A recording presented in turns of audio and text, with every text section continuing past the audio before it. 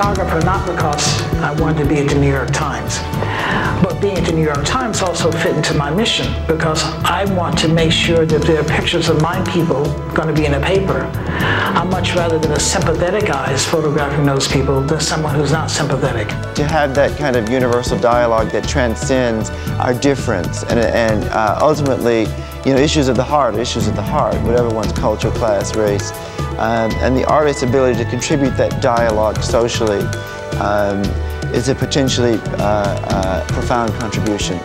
Gamble and Huff have been able to weather all the storms thus far, and we've been able to work together over the last 37 years. And up until now, we've been able to overcome a lot of hurdles. All of y'all, you ain't never too old. 80 years old, you're not too old. Keep on. I'm 85 years old. You out here, you out here, nothing come up, another year.